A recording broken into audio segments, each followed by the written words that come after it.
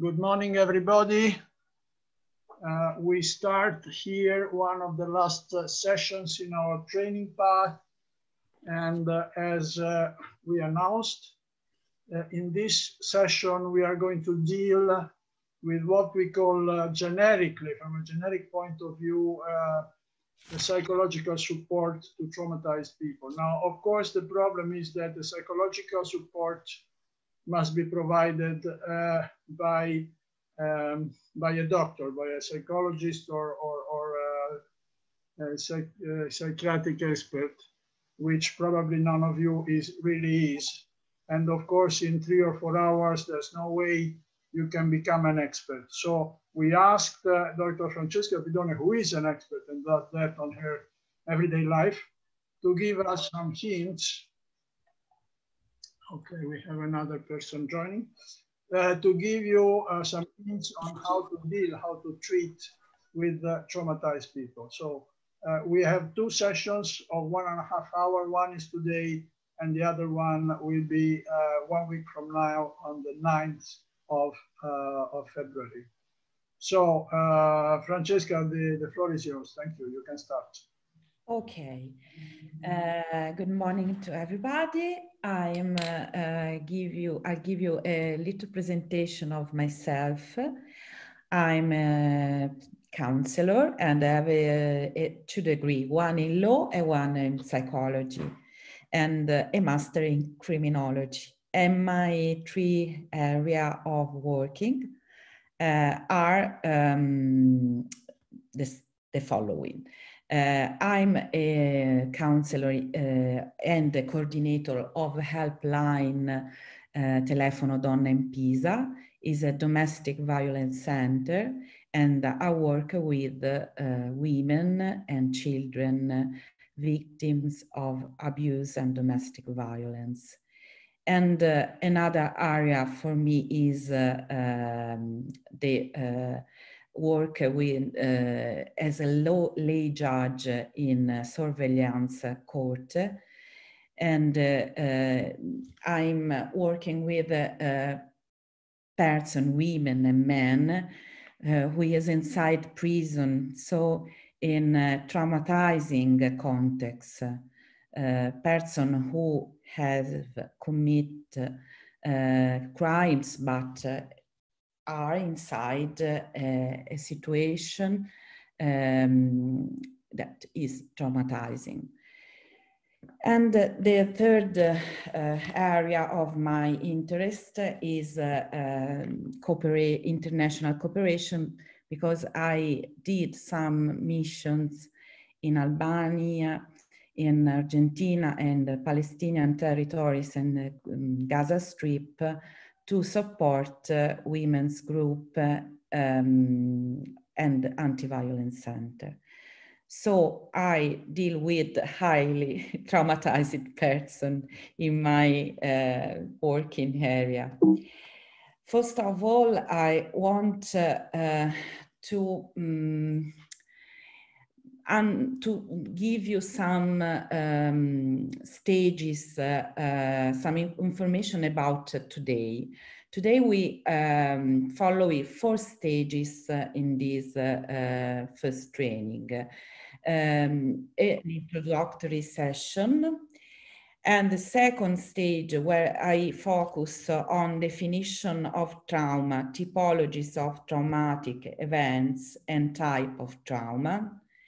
A third about trauma response, and a fourth about post-traumatic, what is it? I ask you to interact with me because it's important. Also, if you aren't an expert and you have to not do a treatment, a psychological treatment to people, but you have to understand in depth some important definition and concept to understand why of some behaviors. Okay, start with this. Let's start with some few certainties. In the last 25 years, the trauma studies developing a lot.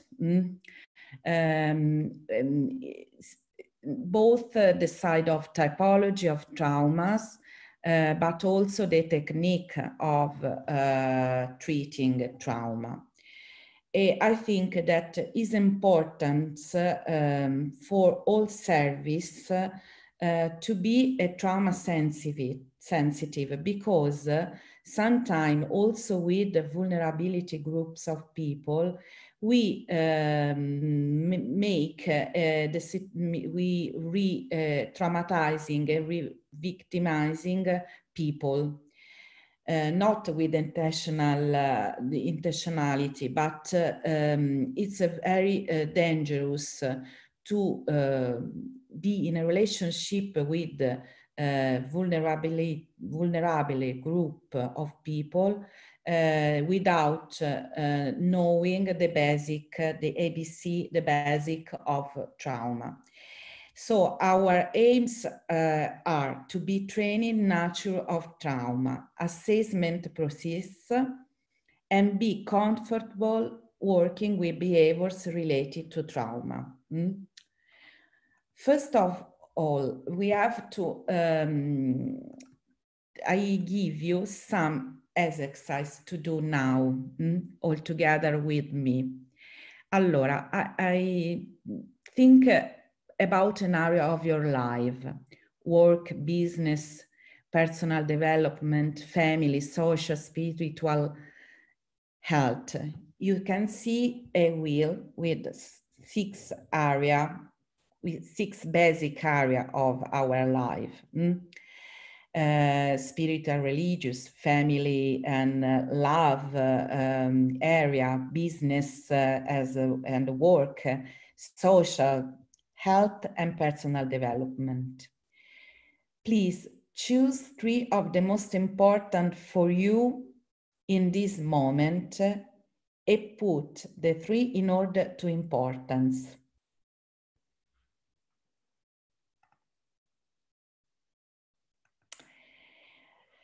Now, have you done it?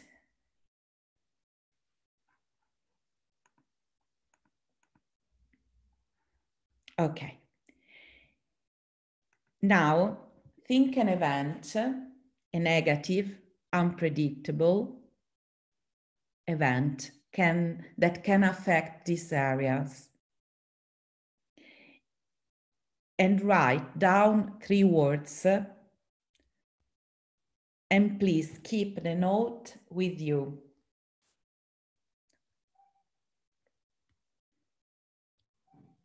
We don't have to show now the 3 words connected to the 3 areas, but you have to keep the note with you, and after we talk about it. Are you ready? If you say yes, I can go on.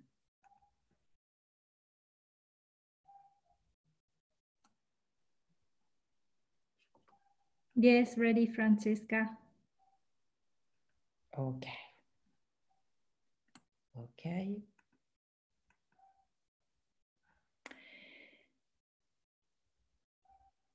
Okay, let's go.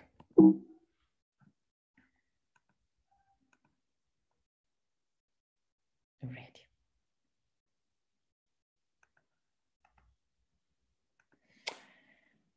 Hold.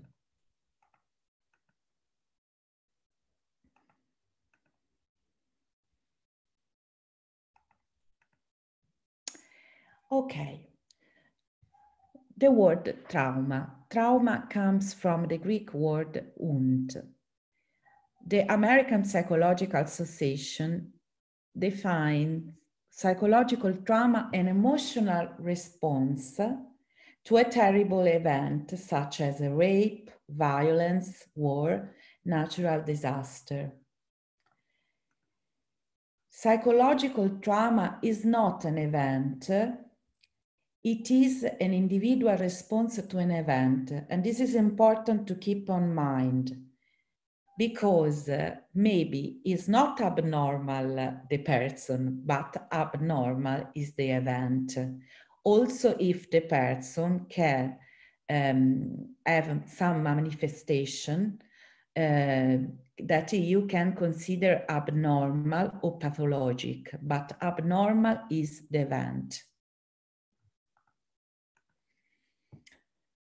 Psychological trauma can be defined as a person's unique experience of an event in which their ability to integrate the emotional experience is overwhelming, or the experience a threat to their life, bodily integrity, and emotional stability. So, traumatic events are different and have many dimensions. Dimension of trauma, of magnitude, complexity, frequency, duration, predictability, and controllability. So we have to keep in mind all these dimensions to understand also the dysfunction of the person, because the question is now, are we psychologically prepared? For every physical injury, there are maybe 5, 6 psychological injuries. This means that I can see the trauma of the person. I can see the manifestation, the consequence, but not the trauma of the person, the psychological trauma. And maybe now we are talking together, and a lot of person has a traumatic experience in his history. So we have to understand also that we can have a critical incident in life, that is exposure to a traumatic event in which both of the following were present.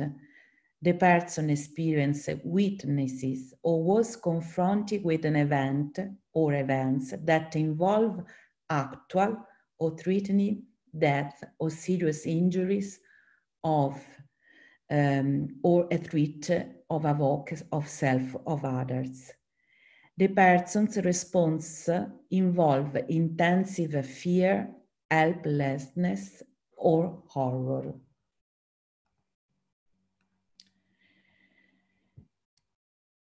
There are coping mechanisms.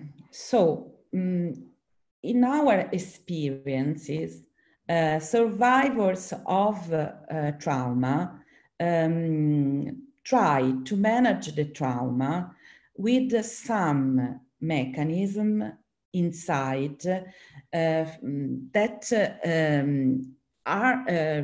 rely on past strategies.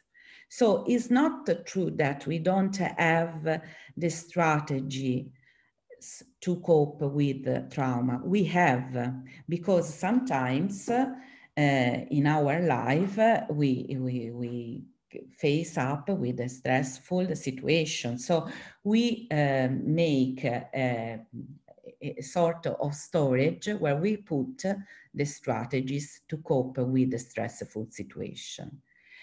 Maybe past coping mechanism can be functional or dysfunctional. Could be a strategy that works or not.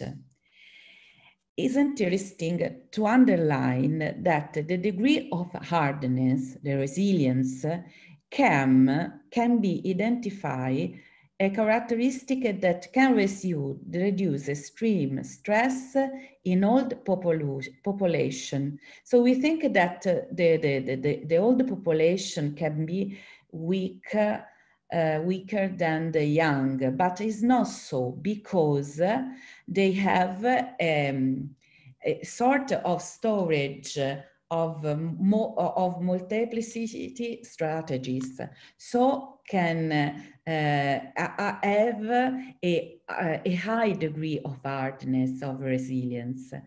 Instead, children can be vulnerable because they have less experience or known patterns of action as a response to this experience. So we have to understand to the construction to meet is that the old population is weaker and the children are more resilience. Traumatic experience, this is a list, open list of traumatic experience, disaster, natural disaster, war, torture, accidents, terrorism, abuse, neglect. Remember that abuse can be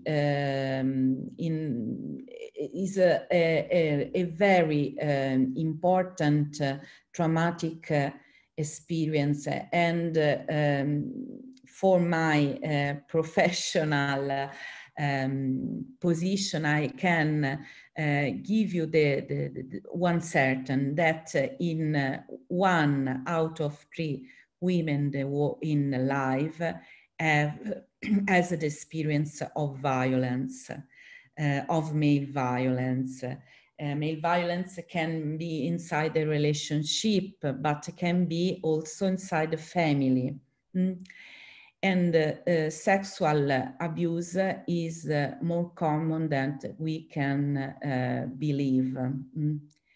Neglect is another traumatic experience that we can find in the childhood adversive event. And also, if you can see this phenomenon from some privileged observatory, you see also the quantity of this phenomenon. You have to remember that individual trauma is different from collective trauma. Now we have a collective trauma that is COVID. So collective trauma needs a specific analysis because is a traumatic psychological effect shared by a group of people of any size, up and including an entire society. So it could play a role in a group identity formation, and it is important a social construction of meaning. Why is important to construct a meaning for traumatic experience? I'm working with women, I think from 202, and what can I learn from this is that if you live violence, any form of violence, you need to give a meaning of this experience.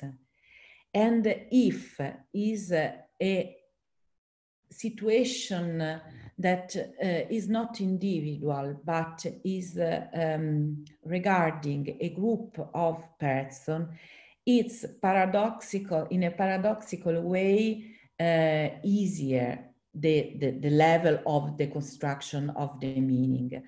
So I think about vulnerable groups and the possibility to speak out and to nominate the traumatic experience, to give a name of what they are lived. And so it's maybe easier the construction of the meaning, of the social meaning of the this collective trauma. We talk about first at the beginning of our Zoom, we share information about the situation of COVID in our countries because COVID is a trauma, a collective trauma, but we are at the same level, at the same situation, and we can share information, details, feelings in an easier way instead of individual trauma. Also, we have to understand all that it could involve more than one generation. So we have to be careful about the intergeneration harm and damages of a collective trauma. And one person, one life, can have more traumas, individual trauma and collective trauma. Now, what are the types of, what different types of trauma do we know? We have acute or simple trauma. Is a response to one-off experience such as a car accident. If it's a simple trauma, it doesn't mean that it has less consequence on the life of the person. It could be only a trauma, but can this trauma have an effect, a terrible effect in all the areas of the life, areas of the person. So be careful to say it's only a trauma. After we have a chronic trauma that is typical caused by prolonged experiences of harm, which are repeated or multiple. And the complex trauma also arises from prolonged harm and is usually considered to involve specific elements, including betrayal and harm from caregiver early in life. Il complex trauma is so radicated in the identity of the person as in a collective trauma that it's it's necessary a long psychotherapy to manage the consequence of this trauma, because the first, maybe in the first relationship of your life, that with your mother, with your father, with all caregivers, can be pathologic, and this I think about sexual abuse in the childhood or neglect in the childhood, and you have you are in the possibility to construct the sense of trust in the world. So it's very difficult to recognize it, to treat. Okay, this is some comics about different type of traumas. Acute trauma, one incident. Chronic trauma repeats over time. Complex trauma, varied events. Okay, some consequence of trauma. Trauma,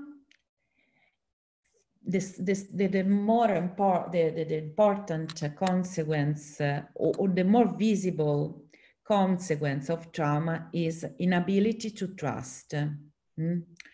Inability to trust, and this is an indicator. And the other indicator is low self-esteem. But also we have a feeling as guilty, pain, fear, anger, shame. And these are in the so normal sphere, so normal color. But after this, there are a lot of pathological form of the consequence of trauma, depression, PTSD, nightmare, sexual problems, self-harm, phobias, violence, eating disorder, compulsory behavior, anxiety. So I ask this to you.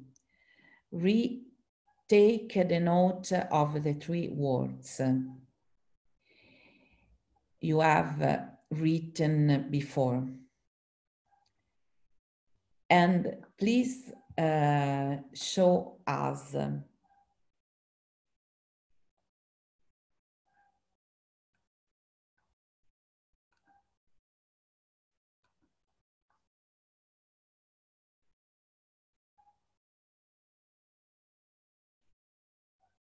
someone. Can you show what is written before?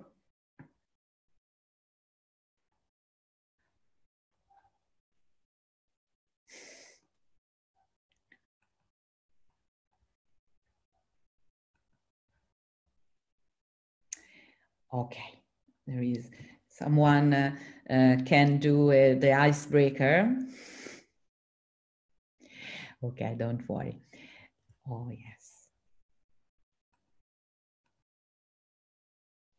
Fear, okay. And the other words?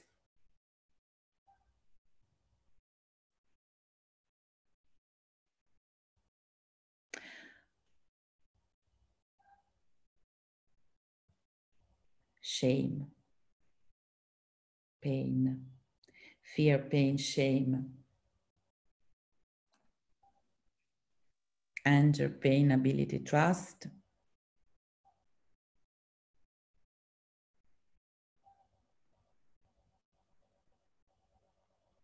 Another one.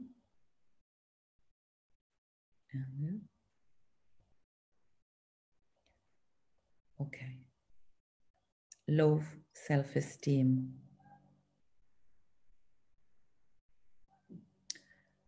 Okay.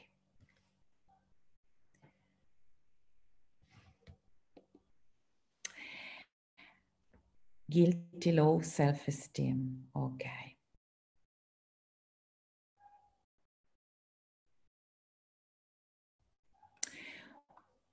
What is for you the most difficult to manage of these feelings?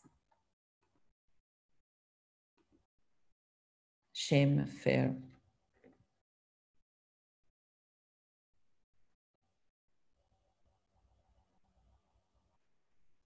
Inability, trust. Fear.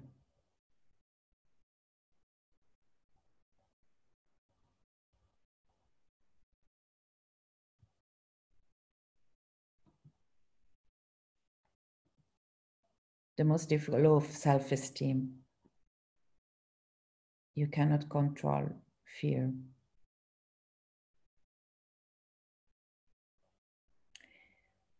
Okay. And fear as well. Okay. And fear as well, because fear is very powerful.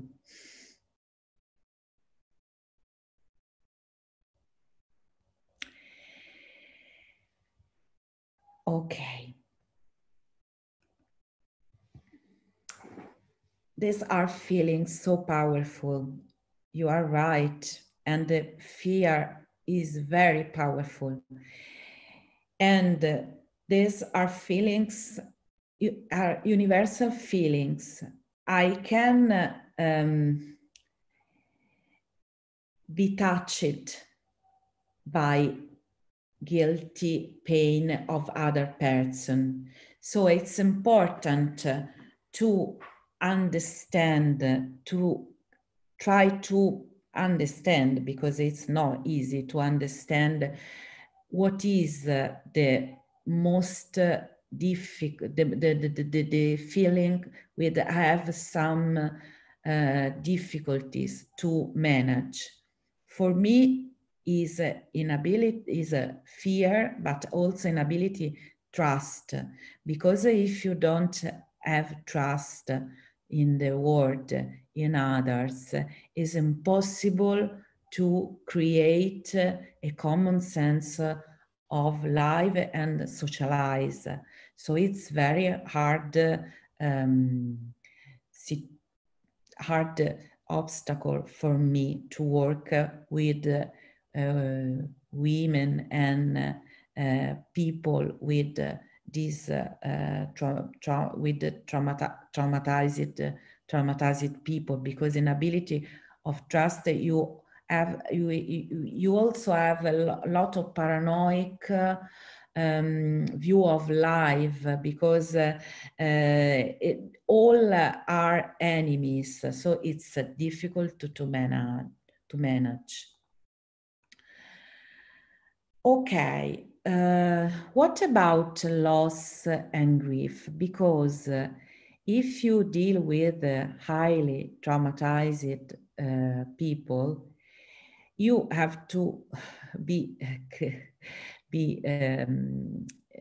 ready to face up with loss and grief, and the pain of loss and grief. A traumatic event maybe involves a tangible loss, loss of loved ones, home, materials, good, employment, income, and also intangible loss. Loss of safety, security, social connection, cohesion, dignity, trust, positive self-image, self-esteem, control. Try to put in on the shoes of the vulnerable group of people who have lost totally the control of their life. How do you feel when you lost control of your life, of everything? You lost also trust in the future and hope. And so you lost the gasoline to the motivation to go around the world. Traumatic experiences of refugees. This question is very difficult to me. When, just one more. When you ask which one of the most severe, the were all severe, there were all unpleasant things, you didn't give me a very good measurement to measure this. A Kurdish woman, this is a sentence of a Kurdish women. We have also here understand that there are some traumatic events before be forced to flee for the refugees.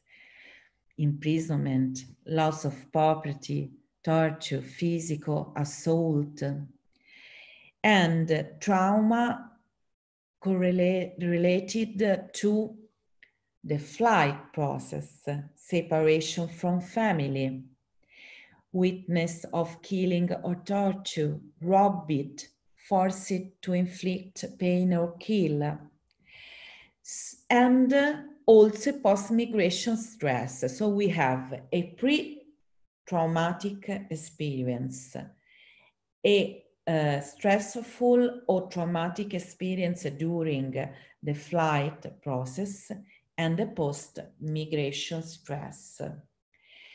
The post-migration stress about reestablishing a home, a new identity, adapting to a new place and a language under certain circumstance. Oh.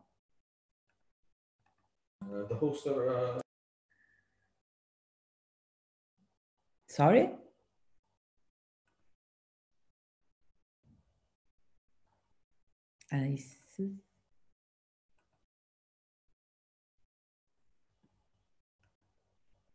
Okay. Sorry.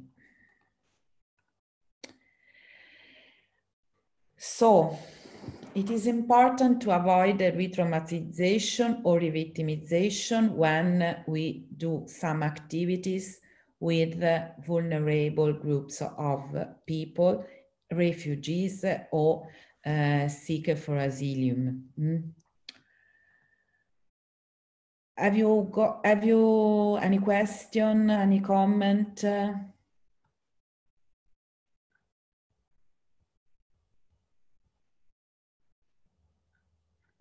Okay.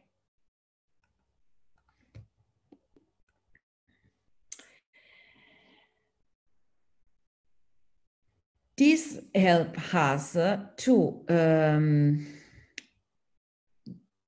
have some suggestions in the relationship with highly traumatized people.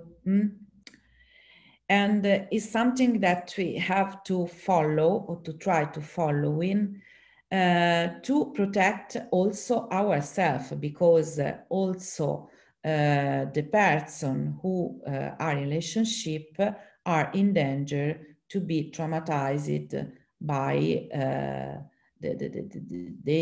this exposure to traumatized people. So the importance of space. We have a space to allow time for the survivor to calm down and take perspective. Trauma survivors often, very often, have difficulty regulating emotions and take longer to calm down. Predictability. Everyone loves surprise, not. Trauma survivors often prefer predictability because they feel safer. Perspective. Be aware when past is intruding into present. Don't take responsibility for what is not yours, gently. Recalibration, read overreaction, oversensitive, or over anything from your vocabulary. Attribution, don't refer to the person's upbringing problem, issues, behavior. Call it for what is it, trauma. Reciprocity. Give what you also need to receive, listening, empathy, and empowerment. Support, be kind, loving, patient, but empathetical, set limits. You have needs too. Choice, it can be a big trigger when a survivor is denied choice and control. Comfort, collaborate and cooperate. Okay, the importance to the perspective. Don't take responsibility for what is not yours, gently. This is important as the support, but support with some boundaries. You have to put boundaries in the relationship to protect yourself. It's not egoistic choice, is a healthy choice.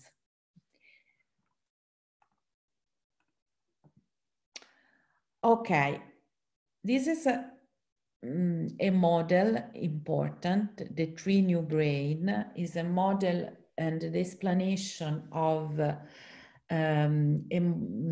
emotions and the reaction of the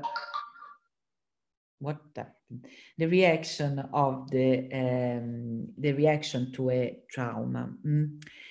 I give you very simple information and to understand the flight, fight, and the freeze reaction to trauma. Very important if you don't understand some abnormal manifestation of the behavior of traumatized people. So we have three different brain. This is a reptilian brain, the brain stem. The reptilian brain is the oldest part of our brain. Brain stem is the posterior part of the brain and the continuous spinal cord. You can see from this is this one, reptilian, the white part of the brain. And is important because it is responsible for body's vital functions, such as sleeping, eating, regulating temperature, heart rate, and balance. The reptilian brain is reliable, but tends to be somewhat rigid and compulsive. Remember the reptilian brain because is reliable also of the two reaction of the trauma. After we have the limbic brain. The limbic brain and the limbic system emerged in the first mammals. The main structure of the limbic brain are the hippocampus, the amygdala, and the hypothalamus. The limbic system is involved in emotions, motivation, behavior, and long-term memory. The limbic brain is the set of the value judgments that we make, often unconsciously, that exert such a strong influence on our behavior. After we have the cortex. The cortex is the outer layer of the brain. I give you the first, is the orange one, and the limbic is in the middle, as you can see, the yellow. And the cortex, it assumes importance in primates and culminates the human brain with two large cerebral hemispheres. It is the human part of the brain. It is responsible for our functions as a language, thoughts, perception, self-awareness, and consciousness. The cortex plays also a key role in coordinating central nervous system and the function of memory. After the three part of brain, we have also a prefrontal cortex, is an executive function part of the brain, and it is involved in activities such as linking cause and effect, plan the future, set goals, thinking about consequence, and it also responsible for moderate social behavior. Okay, what happens when we have a life-threatening situation? What are the brain and body response? Okay, in danger situation, active the limbic system, and amygdala gives alarms. Adrenaline is released from the adrenal glands situated above the kidneys, and also cortisol.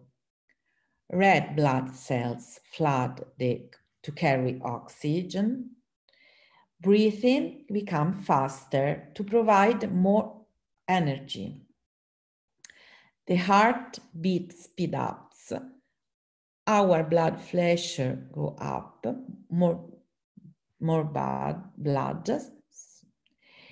and the muscles in readiness to run away or to defend ourselves.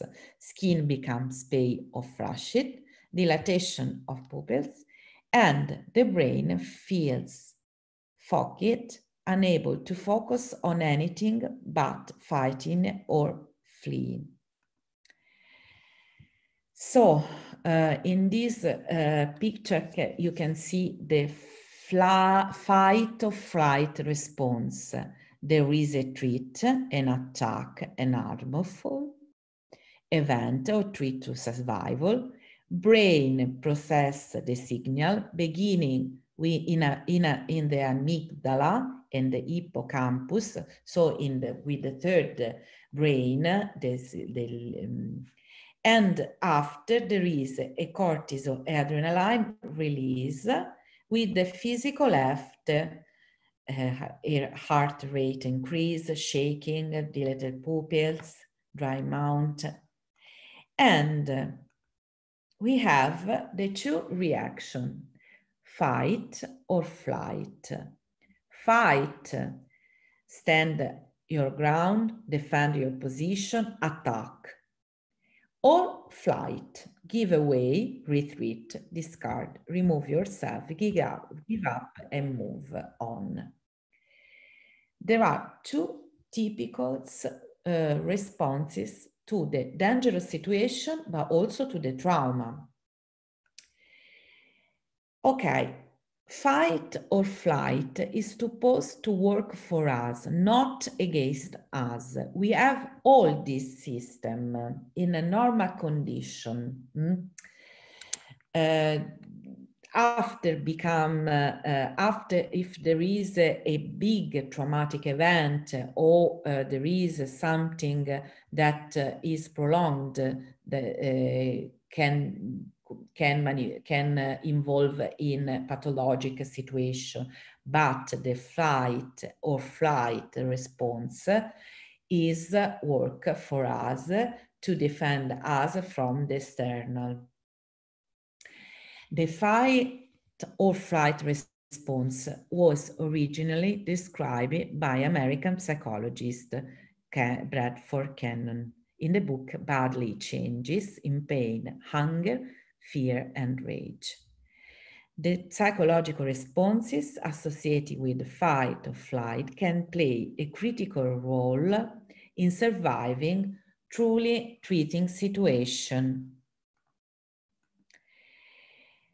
And we have a third response, very delicate to talk about, and is the freezing response. Freezing is an automatic, involuntary response to a threat. The brain decides that freezing, rather than fighting or running away, is the best way to survive. What's happening? Sometimes when they freeze, people dissociate and feel like they are watching themselves from outside their own body, or their body may go rigid or limp, so they can't move. Some people of you are journalists or are involved in communication mass media. And I want to underline for them something. When there is an article or a report about a sexual violence, sometimes we find sentences as the victim was blocked, was shocked, she doesn't try to fight, she doesn't try to rebel from the violence, not because she gives consent to the violence, but because she is dissociate and feel like a dissociation from her body is too painful to feel body and emotions, that I dissociate. This is a way of protecting herself But sometimes, if you read a journal or if you listen TV in reporting these news about sexual violence, sexual crime, seems to be that she doesn't react. So in a certain way, she give consent to the violence. Is important so the trauma sensitive culture and to share this information because this is a mechanism, a brain mechanism, a body responses to a danger, and all of us have this kind of response. Okay, even though freezing is a common response to trauma, it's not as well known as a flight or fight, as a fight or flight. And this is a big problem. It means that people who freeze in the moment often blame themselves for what that happened. What did I fight back? Why didn't I run away? So think about the re-victimization and re-traumatization. Because if I'm a victim of sexual violence, and in that moment, I dissociated myself, and I have a dissociation between the body and the mind. And I read this article, or I listen in the common comment from people. I can think why I didn't run away, why I didn't why didn't I fight back? So there is a re-victimization, a re-traumatization. So the words are so important, is so powerful, because you are right when you say that fear is powerful, but also the words. In a sense or in another is powerful, the word when you name the trauma, because the trauma is not a taboo, but is powerful also in the other sense of re-victimization or re-traumatization. From the freezing response to post-traumatic, freezing response is the most dangerous response. It obstructs any reaction, leaving the victim motionless and unable to respond at all. I can lead directly to post-traumatic stress. It can lead directly to post-traumatic stress disorder. Okay, before this, I want to show I don't know, okay, this interesting, it's a short, it's about 5 minutes, about a summary of what we say till now.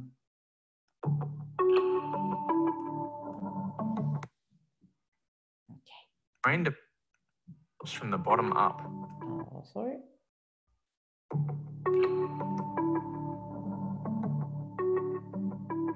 The brain develops from the bottom up. The first thing to develop is the brainstem, or the reptilian brain, as some people might call it.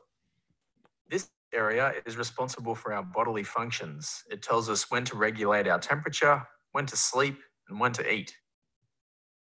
The next important part of our brains to develop is the limbic system, or what some people might call the mammalian part of the brain. The limbic system supports a variety of functions, including emotion, behavior, motivation, and long-term memory. The next part of the brain to develop is the cortex, which is the outer layer of the brain. This is sometimes considered the human part because humans are one of the only mammals that develop this part of the brain. This part of the brain is responsible for how we as humans were able to develop language, have thoughts, self-awareness, perception, and consciousness. Also, the cortex plays a key role in integrating the central nervous system and functions of memory. The last and most advanced part of the brain to develop is the prefrontal cortex, which is considered the executive functioning part of the brain. For some people, this part doesn't fully develop until they're in their mid to late 20s. The prefrontal cortex helps us to think through cause and effect, the ability to plan for the future, set goals, and understand the consequences of our actions. It's also responsible for the ability to moderate social behavior. When we're in a stressful situation, part of our limbic system called the amygdala sets off an alarm bell response to let us know we're in danger and we need to do something about it. When this happens, the brain floods with a hormone called cortisol, so the body knows that something needs to be done. The most common responses to a stressful or dangerous situation are some you might be familiar with: fight, flight, freeze, or submit. This is an inbuilt system of survival to keep us safe when we're in danger. Like when our ancestors might have had to decide whether to stand their ground and fight against a large predator or run away. A stress response is a healthy, normal part of being a human. It lets us know that our bodies are working and keeping us safe. If a person is exposed to a highly stressful or traumatic event, or they have continual exposure to stressful events like abuse or neglect, their alarm system might become overactive. It might be always switched on, as if there was a risk of danger or threat at all times. For a child, this might affect how their brain develops. This is especially the case if it's in the context of stress or trauma events by a primary caregiver. In these cases, the child might develop an understanding of the world as an unsafe and dangerous place, even when they are in a safe situation. Sometimes this is called hypervigilance. It means being on edge or aware of danger at all times. Being exposed to stressful and traumatic events on a regular basis can also have a significant impact on neural connections in the memory center. It can even change the way we remember actual events. People use alcohol and other drugs for a variety of reasons. When someone's experienced trauma, they might be in a constant state of fight or flight, and so might use substances to help move them out of their stress response state. We also know that substance use can affect the way that our brain functions. Chemicals from substances cross the blood-brain barrier and can either stimulate or depress different parts of the central nervous system, affecting how the person feels, thinks, and acts. Similar to cortisol flooding the brain in the stress response, chemicals from alcohol and other drugs can also affect neural pathways and the way the person might make decisions or remember events. Luckily, neural pathways have the lifelong ability to form and change. You might have heard this referred to as neural plasticity. Through developing a better understanding of the brain and the way trauma and alcohol and other drugs affect neural pathways, clients can be better informed and empowered. This is an intervention itself called psychoeducation.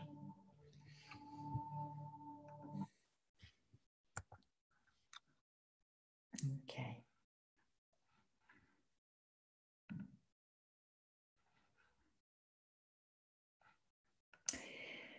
As you can see, normal mechanism can become pathologic, and we have to be careful and know this mechanism in a very simple way, as the video, the short video. The last stage of today is post-traumatic, because a group of vulnerable people can have some post-traumatic stress disorder. It's frequently, and we have to know to detect some pattern of behavior that could be abnormal for us. The post-traumatic stress disorder, PTSD, is a disorder that can develop after a person is exposed to a traumatic event. We have 4 kinds of symptoms: experiencing symptoms, flashbacks, reliving the trauma over and over, including physical symptoms like a racing heart, bad dreams, frightening thoughts. The flashbacks are very frequent. I remember a woman and she had these flashbacks while she was doing the normal and daily activity. And if you see it from an external point of view, you couldn't understand why she blocked it. And she thinking of other. It seems to be that she didn't follow the plane. She didn't maybe understand, and she has a cognitive problem. But it's not so. It's the problem that the flashbacks paralyzed her. And she reliving in that moment the trauma. So she was in front of me, but in reality she was at the time of the trauma. Another kind of symptoms are avoidance symptoms. Stay away from places, events, or objects that are reminders of the traumatic experience. We try to avoid because it's painful to see, I don't know, if during an assault, I was on the floor and I see something, I don't know, a peculiar chair while I was dissociated. Maybe for me, this object is a trigger of the reliving the trauma, the flashbacks. And so I avoid this object, the chair, or I try to avoidance a peculiar kind of type of chairs. And this is what I stay now. I remember the stories of some women and some people I follow. Okay, third symptoms is arousal and reactivity symptoms. In people affected of post-traumatic syndrome, stress disorder, there is always a feeling of tense or need, or having difficulty sleeping, maybe because they are starting sleeping and there is a nightmare, so there is a flashback. So they are the hypervigilant, the hypervigilant of the short video. In this kind of person could be reactivity, the tension. And the further is the cognition and mood symptoms. Trouble remembering key features of the traumatic event, negative thoughts about oneself, of the world, distorted feeling like guilt or blame, loss of interest in enjoyable activities. You lost the love of life. Okay. Now, this is, I give you a checklist of PTSD symptoms. You can read hypervigilant, experience fear, anxiety, depression, numbing pain, nightmares, loss of self-esteem. So it's a long list, and there are a lot of symptoms. Okay, some suggestion for this first part of our training. I invite you to do not look only the weakness. The disease, there is the weakness, the disease, the pain, but you should concentrate on the survivors. If that person is in front of you, she has done a good travel to live and has good abilities. Survivors of traumatic experiences are as a part of strong abilities and competencies. In the relationship with him or her, there is an equality of position.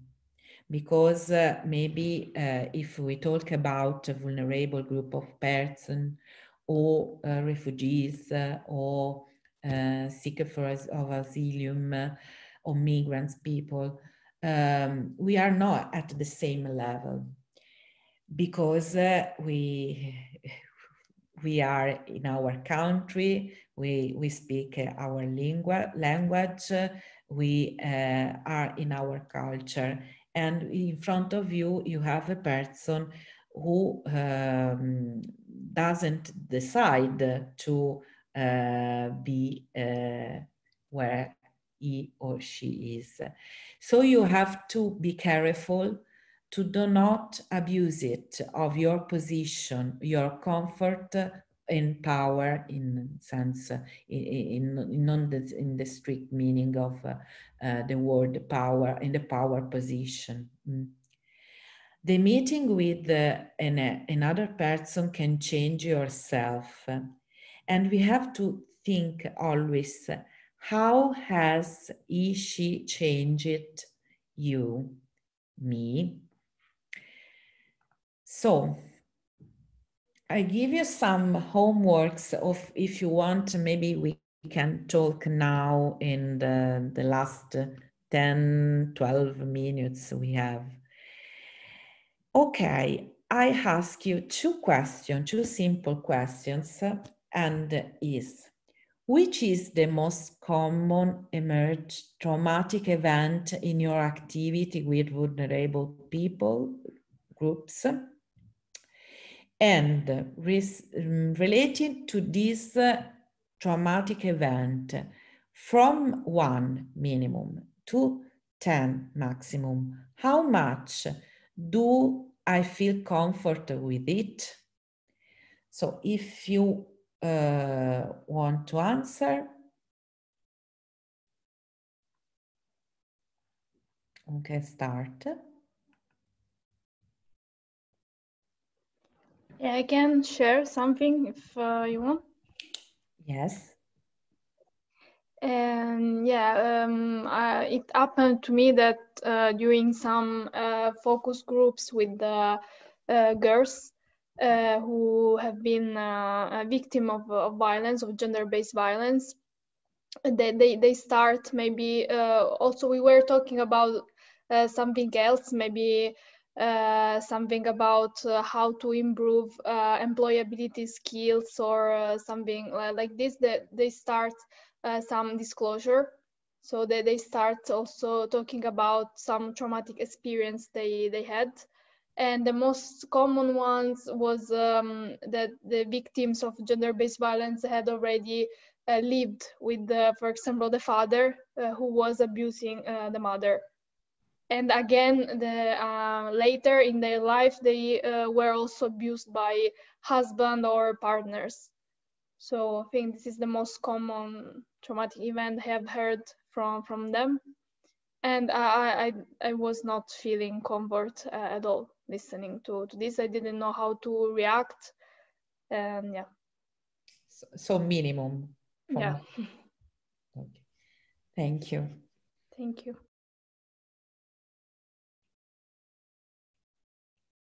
Other?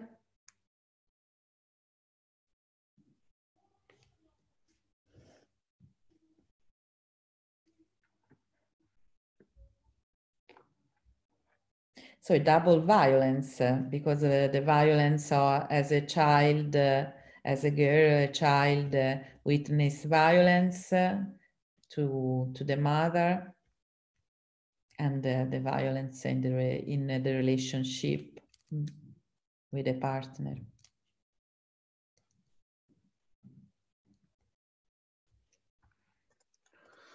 The same happened to me, but during an individual conversations and an individual interview with a woman, and she shared with me her experience of rape and domestic violence in the country of origin.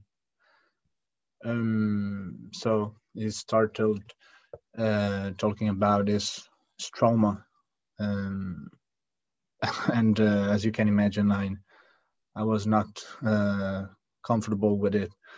So yeah, one, the minimum. You don't really know what to do, how to deal with the situation, how to help her.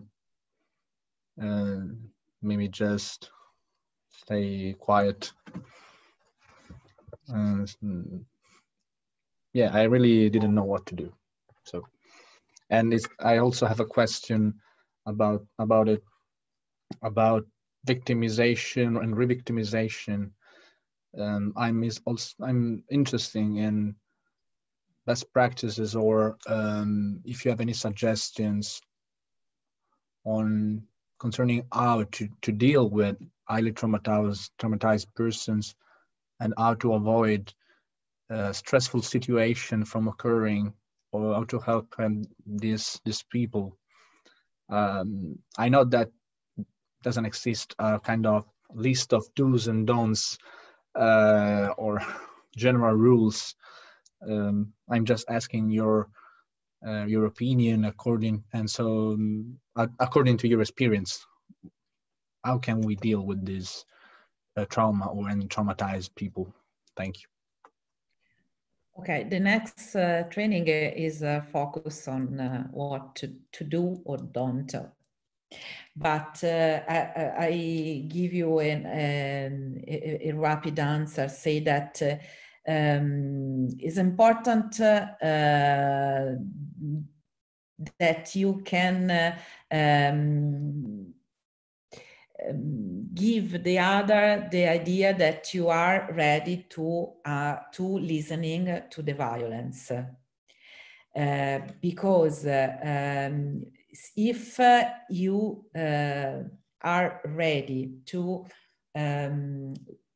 listening what she's lived, means that is not the only one, is not the unique victim, but there is something that it happens in the life of women. And so the shame, the fear, the sense of guilty can be started to be managed. If you say, oh, this happens sometimes to the women, is something that is a simple sentence, very simple, it's very simple but important for the others, because you are not the only. You live that you are the only one. This is the unique of the experience of violence. Is something that is a very stigma for a victim of violence. But if someone reflects that, I'm really sorry, because it really the feeling of the listener it can be full of pain, of fear. You can feel what she is feeling, but also you can remirror and say, okay, it's not the only one. you name the violence. Do you remember in the importance of the, I just see you, this attribution, call it for what is it, trauma, violence, war, is important, is not a taboo. It's important to speak out of this. And the message is, I can listen you, I can stay with you when you talk about this. Okay.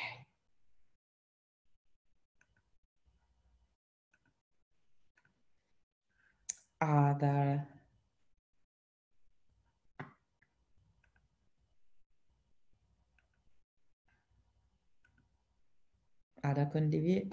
sharing? Yeah, if you want, I can share, Francesca.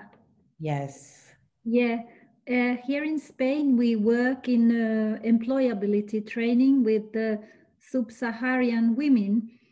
And these ladies, many of them have suffered physical and psychological violence, and some have suffered also rape and even human trafficking, and many of them have been in the Libyan camps for months, or even some of them for 2 years. So they have quite difficult traumatic situation they have experienced, and what we have realized that they have problems with the motivation, or we don't know very well how to foster the motivation towards the employability, because I can also see there is an issue with the self-esteem. So how could we foster this? So maybe this is something you're gonna teach us next week, and I really look forward to this. But I just wanted to say that we have problems motivating them.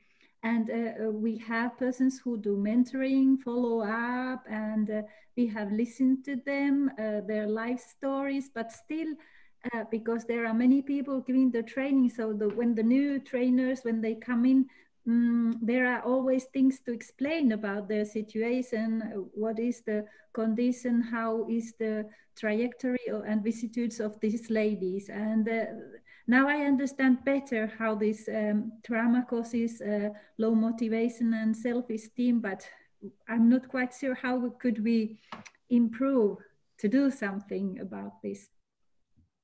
Okay, I give you a rapid answer. Okay. Remember this, you don't look only the weakness, the disease, but concentrate on the survivors. Yes. Because sometimes women, in this case, we talk about women of trafficking, women refugees, maybe focused only with the traumatic experience.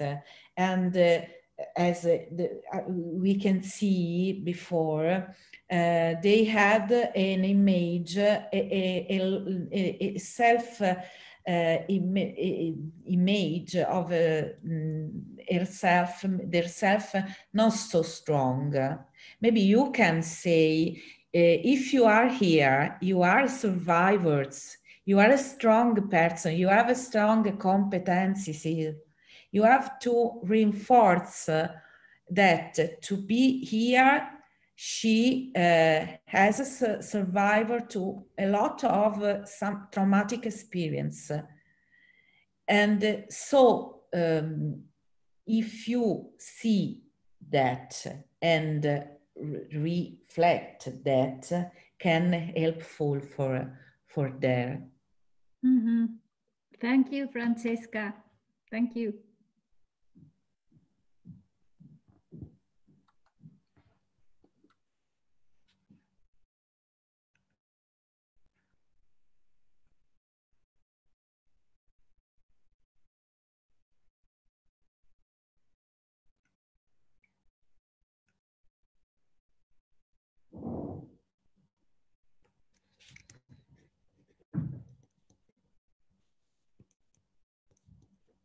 I don't know, any other question, comments?